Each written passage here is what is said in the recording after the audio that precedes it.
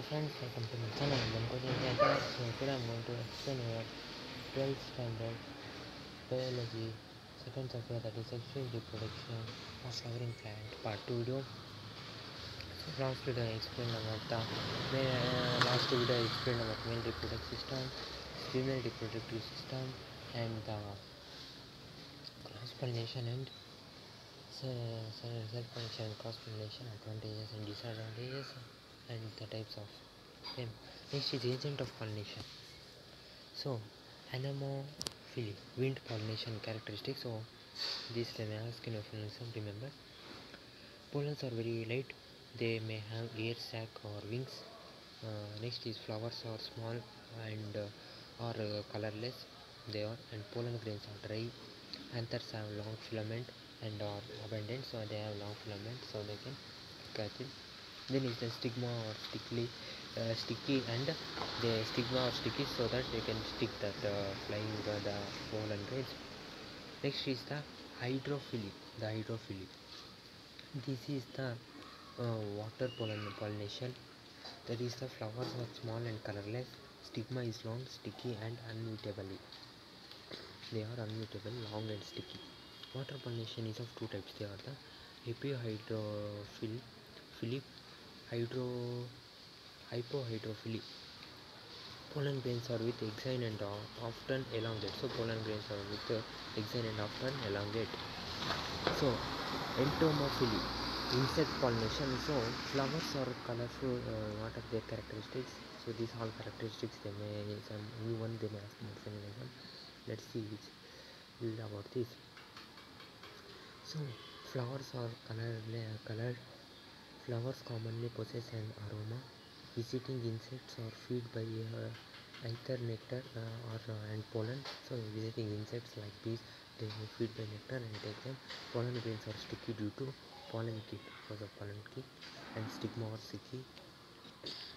Next is the ornithophile, bird pollination. Pollination by birds is common is coral tree.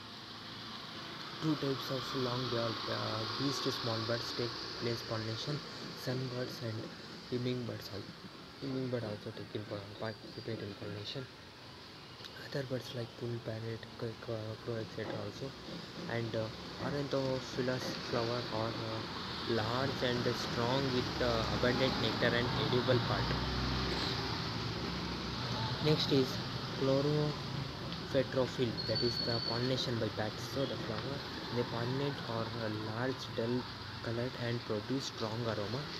And pyropetrophilous flower produce abundant pollen grains and secrete more nectar than the ornithophilous flower. And bats carry out the pollination. And malacophile, that is a pollination by snails. So snails perform pollination every summer. And some around lives. And pollination by ants, that is myrmecophile. Plants pollination by ants are called as myrmecophile. Some members of family Rubiaceae. So significance of pollination. So pollination leads to fertilization and production of seeds and fruits, which ensure continuous of plant life, and it stimulates growth of ovary, results in production of hybrid debut seeds, and they protects the seeds, and the seeds and fruits are also a source of nutrition for them also. So post pollination event, before the pollination, what events are? So the nucleus of the pollen grains divide the produce vegetative and generative cells. They divide, and a short outgrowth that comes from them is the gene tube, emerges from the pollen and secrete enzymes which digest the tissue of stigma, and to continuous grows as pollen tube, it continuous grows as pollen tube. After that the nucleus, the separation, after that it continuous grows. Next, the generative nucleus divides to form the two main nuclei. So the generative nucleus forms two main nuclei which become surrounded by cytoplasm masses. They are surrounded, and the pollen tube grows through a stigma. So pollen tube goes through the stigma and passes into the tissue of style. So it goes through stigma and passes through tissue of style. It passes depending upon the region of entry into ovule. These are There are porogama, chalcogama, mesogama. There are three types. So porogama, the entry of pollen tube into the ovule through microfilm. KG is the porogama, the entry of pollen tube into the ovule through chalsa. Microfilm also in the ovary photo I showed. Next is mesogama, the entry of pollen tube through funicle or intergametes. So intergamete, the space from there is the pollen tube go like this. See, from porogama like this, chalcogama, mesogama. Here photo also they are given. Next, pollination, pollen-pistil interaction. So only the compatible pollen of the same species are able to germinate. They are able to germinate, and plant breeders are able to obtain the hybrid between different species. They are able to obtain the hybrid between different species. And if the female parent pairs bisexual flowers and remove of anther from the flower bud before the anther dehisces using a pair of forceps, then the emasculate flowers have to be covered with a bag of suitable size and generally made up of butter paper. It is like butter paper. Double fertilization. So fertilization is defined as the fusion of male and female gametes to form the zygote, which eventually develops into the embryo. Two male gametes are discharged into embryo sac through pollen grain. So they are discharged as embryo sac through pollen grain, the two male gametes. And one of the male gametes fused with the egg, resulting in the production of diploid zygote, and this is called as the syngame, or it is called as the generative fertilization, that forms the zygote by two male gametes fused by the one male gamete fused with egg. The second male gamete fused with the two polar nucleus. So two polar nucleus I showed in the diagram that they made. There was producing the triploid primary endosperm nucleus. This is called as the triple fusion. Next, embryos there occur two sexual fusion, and one is syngamy and other is triple fusion, and this phenomenon is called as the double fusion. Here triple fusion and one fusion is happened. Next is post-fertilization, structure and event. So endosperm is a nutritive tissue formed from vegetative fertilization. Endosperm is meant for nourishing the embryo. So like this it will be. So in metasemy may be defined as the effect of pollen on the seed coat or pericarp lying outside the embryo sac. So when egg reacts with zygote and it goes with male product, we get yellow grains, and when a male gets with the primary endosperm and it gets secondary nucleus formats, we get white grains.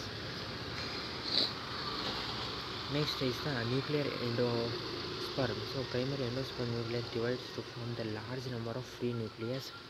Next is cellular endosperm. Wall formation occurs after every division of primary endosperm nucleus, so that endosperm is cellular from the beginning. It is cellular. Yellow bell endosperm. So first division produces two cells. Within each of which free nuclear division occurs, but ultimately they may also become cellular. That free nucleus will become cellular after for them. Formation of endosperms are in plants with albuminous seeds. The endosperm preserves support earlier seeding growth. Endosperm provide nutrition for development of embryo. Zeatin, a very potent cytokine, is extracted from the young endosperm of maize. It is extracted. Next is the embryogeny, embryo formation. So it is the development of mature embryo from zygote, and early development produces a pro-embryo which has a sexual symmetry. So that sexual symmetry, about symmetry in the lower classes. And dicot embryogeny. So zygote divides into two unicellular cells and largest suspensor cell, and the suspensor undergo transverse division, forming 6 to 10 celled suspensors. And the suspensor undergo transverse division, forming 6 to 10 celled suspensors. And the suspensor undergo transverse division, forming 6 to 10 celled suspensors. And the suspensor undergo transverse division, forming 6 to 10 celled suspensors. And the suspensor undergo transverse division, forming 6 to 10 celled suspensors. And the first suspensor is called as haustorium, and the last is called as hypophysium. And embryo cell divides twice vertically and once transversely to produce a two-tailed eight called embryo.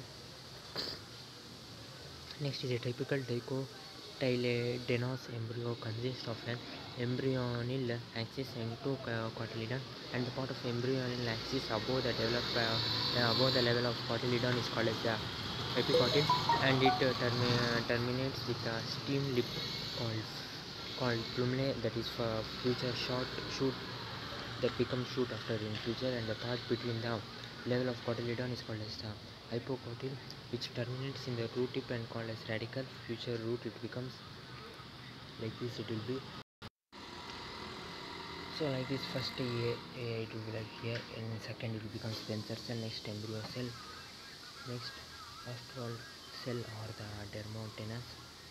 Next, like this one is suspend radical cotyledon plumel, it will become next cotyledons plumel, epitocyl and hypotocyle radical cell. So monocotyledon embryo, so the zygote divides transversely producing a vascular suspense cell towards microfillar end, and embryo cell towards the chasal end. It will become, as you know, chasal varies and microfillar in the ovule part. The embryo cell divides transversely again into the terminal and middle cell, and the terminal cells cartilage.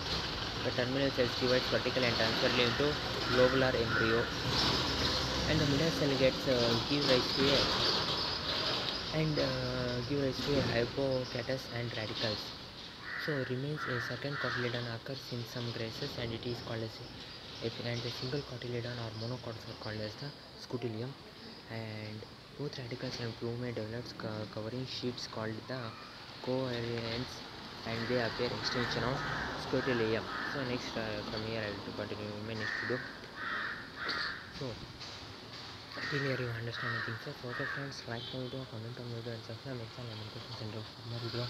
I will explain the next topic of this video, and that is the last part. So it was a little bit big chapter about male reproductive, female reproductive system, and cross pollination, self pollination, and different types of pollination. But let's continue in my next video. Till then, watch the video, comment on my video, like the video, and subscribe my channel and for more video. Okay friends, bye. So take care, see you next video, and take care. Have a nice day. Bye.